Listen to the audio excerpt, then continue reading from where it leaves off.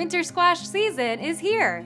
And when it comes to health benefits, it squashes the competition. Hi, I'm Erin Good, a Hy-Vee registered dietitian. And today, I'll show you how to enjoy more winter squash and make it a guaranteed winner at dinner in this spaghetti squash chow mein recipe. To begin, cut 2 spaghetti squash in half, lengthwise, and roast for 35 to 40 minutes or until fork tender.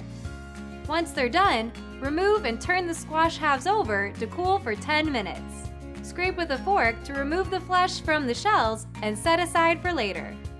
In a large non-stick skillet, heat 1 tablespoon of both olive oil and sesame oil over medium heat. Add 1 small finely chopped onion and 2 teaspoons of minced garlic to the pan. Cook for 2 to 3 minutes or until softened, stirring occasionally.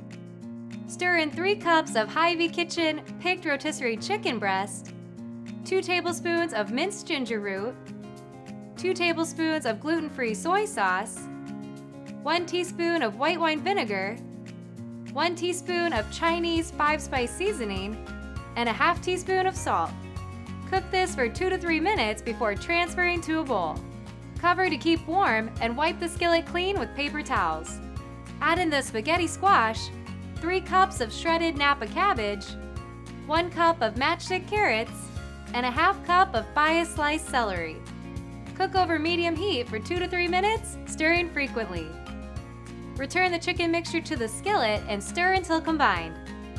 Lastly, spoon the mixture into the reserved shells and garnish with green onions and black sesame seeds. Find this recipe on Hy-Vee.com. And for more tips to keep you and your family healthy, follow us on Facebook or Instagram at Hy-Vee Dietitians.